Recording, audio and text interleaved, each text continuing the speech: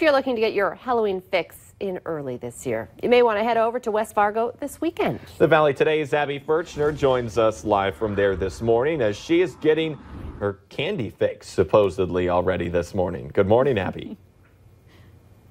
Good morning, you guys. I haven't dove into the candy yet. I've kind of held off a little bit, but I'm here at the Veterans Memorial Arena with Katie Eddish, who's with Fargo Parks, and also with Garrett Stife, who is with Fargo Parks, West Fargo Parks. Woo, I already screwed up. But Katie, this weekend on Sunday is your guys' Spooktacular Halloween party. What can people expect when they come out? Yeah, just lots of fun activities for kids. We kind of recommend maybe ages 2 and older, all the way up to, we see lots of parents and grandparents come out to this event. Is really for the whole family.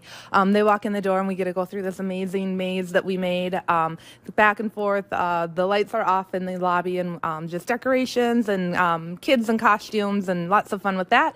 And then as you go into the arena, we have all sorts of activities from a dance to arts and craft projects to decorating a cookie. And then we're going to talk about this one a little bit more. It's from MSUM Community Outreach. They are going to be sponsoring this event or this activity.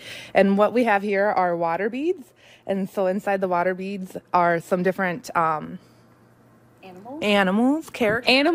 Plastic animals. Okay, so you stick your hand in it. Garrett's going to find and then try to figure out what it is that you're... Oh, I found one of them. Just go for it. Got it. So you have to guess what we're holding on to. Yep. I think I'm holding on to a scorpion.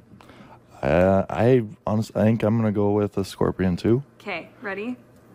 Oh man! Oh, we were both. We were both really wrong. So hopefully, when you guys come out on Sunday, you'll do a little bit better than us. Gets your brain thinking there. You always think it's something creepier than it is. Especially when you don't know what it is. You're like, am I touching a snake? And it's not anything like that. Fun stuff. Abby Furchner reporting live. Thank you very much. It's now